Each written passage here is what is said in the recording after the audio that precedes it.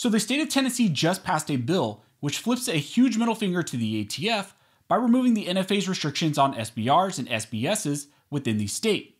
So let's talk about this. But real quick before we jump into this video, if you think the NFA needs to be repealed, go ahead and hit that like button and subscribe. Also, I want to give a shout out to one of the main sponsors of this channel, which is USCCA.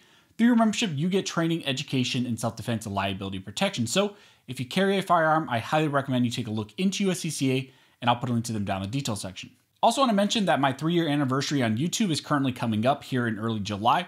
One of my goals was to reach 300,000 subscribers before my 3-year anniversary. So if you're not currently subscribed, please consider subscribing. That really does help the channel and help me to actually reach that goal. So I guess in the intro, in this video, we're going to be talking about a pro-Second Amendment bill, which was introduced into Tennessee, which seeks to make SBRs and SBSs legal at the state level without needing to go through the NFA's restrictions.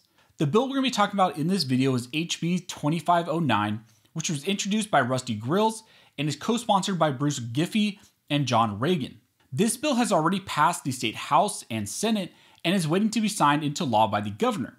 Now, why is this bill amazing, and why is it an amazing effort to restore Second Amendment rights within the state of Tennessee and at the state level?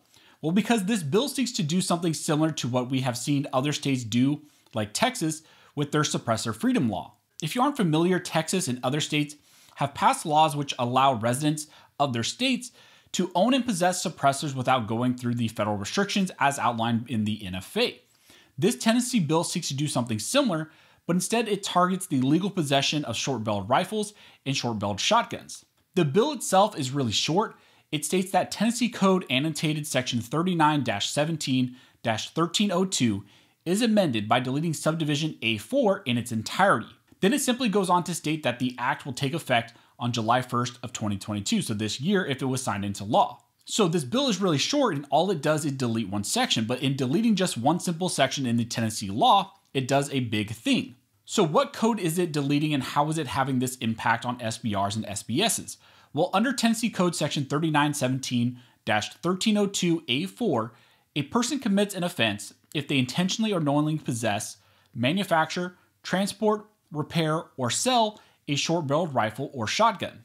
Now, under the current Tennessee law and code, there is an exemption that if a person acquires or possesses a weapon of this type in full compliance with the requirements of the NFA, then it is still legal. So the general law says that it's illegal to possess these types of rifles, short-barreled rifles, and shotguns, but then it has that exemption language that says, yes, you can possess them as long as you comply with the NFA. Well, this bill seeks to completely delete section A4 from the Tennessee law, making it so that a person could legally possess, manufacture, transport, repair, or sell an SBR or SBS without meeting the NFA's requirements. As most of us are aware, the NFA makes the possession of SBRs and SBSs legal only if the firearm is first registered with the federal government and also if you pay a $200 tax stamp. This Tennessee bill, however, seeks to strike out that entire requirement for its residents.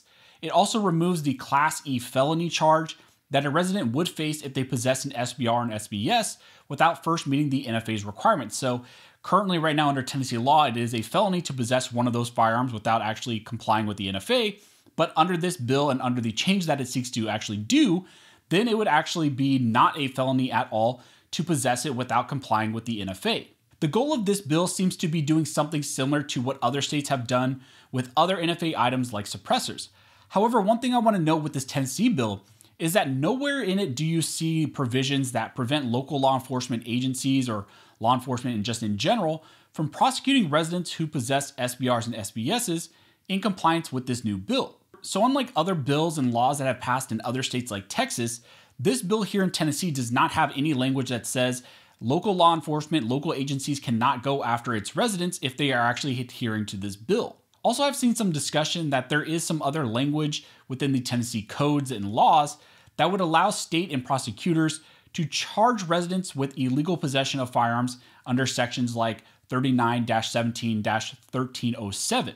Also important to note with all these types of bills is the fact that the ATF has also taken the position that despite these state level laws and bills and these actions, the ATF still has the ability to prosecute those state residents under federal law. As we saw with Texas in their suppressor freedom law, after they passed that bill and that law, the ATF sent a letter to all gun stores and all residents indicating that the ATF would still go after people for violating the NFA and GCA if they bought and possessed those Texas-made suppressors.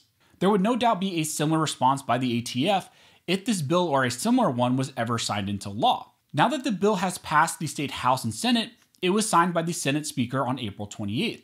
After the Speaker signs the enrolled copy, it is automatically transmitted to the governor for his action. And that action by the governor is that he may sign the bill, veto it, or allow it to become law without his signature. The governor is allowed 10 days, as Sundays exempted, after a bill is presented to him to approve or to veto the bill. If he takes no action within that period, the bill becomes a law without his signature. So by my count, the governor of Tennessee has until May 10th.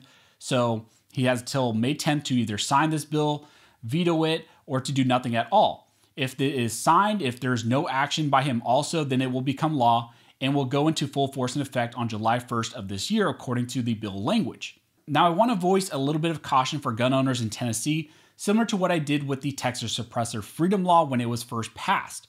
Just because this becomes law does not mean I would recommend you just start making SBRs and SBSs without going through the NFA's restrictions.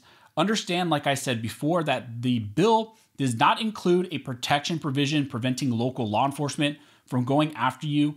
And even more so, we know that the ATF will take the position that they will treat these types of firearms as in violation of the NFA if you don't actually go to register them or if you don't pay that tax stamp. Even more so, without the law enforcement prevention language that we've seen in other bills like in Texas, local law enforcement in Tennessee are not prevented from trying to assist the ATF in their prosecutions as well. So it's because it is lacking a lot of that prevention language that we've seen in other bills, local law enforcement could still try to go after individuals. So if it were me in Tennessee, I would not jump the gun. I would not think just because this is signed into law that it's good to go to just possess an SBR or an SBS without going through the NFA taxation and registration. I would wait until the inevitable lawsuits are resolved before I did anything. In my opinion, I think this bill could have been a little clearer in its writing and could have included more language to prevent state law enforcement cooperation. It could have also expressly prevented any other state charges under different state laws that might be out there. I would have also liked to see a mechanism in it similar to what Texas did with their suppressor freedom law, where the state attorney general can file a lawsuit on behalf of all of the residents upon request or interest in anyone seeking to own an SBR or an SBS under the bill in violation of maybe the NFA or the GCA. Texas included language that allowed the AG to sue the ATF on behalf of those residents, which they have now done in Texas. And I think it would have been a little bit cleaner if Tennessee would have done that as well. That type of language helps to streamline the legal process. It gives the AG standing to sue the ATF on behalf of the residents. But like I said, I think this is a good bill. It's not a perfect bill, but I always appreciate when states are taking matters into their own hands and fighting against this type of federal overreach that we see with the NFA and the GCA. Also, if you have any questions, go ahead and comment down below and I'll try to answer to the best of my ability. Also, if you like this video and like support the channel, one of the best ways to do that is to like, comment, and subscribe. All those things help to fuel the algorithm or fuel Algorit's rhythm. It adds fuel to his jet, and it signals to YouTube that you guys see value in these videos and in this type of two-way news. Again, I want to thank everybody who likes, comments, subscribes, who hits the notification bell, who shares these videos. You guys are directly impacting these videos, impacting this channel, helping me to reach and educate more people than I could ever do on my own. So thank you so much for all of your support. So as always, thank you all for watching. Don't forget to like and subscribe. And never forget, this nation was built by armed scholars, and this nation will be maintained by armed scholars.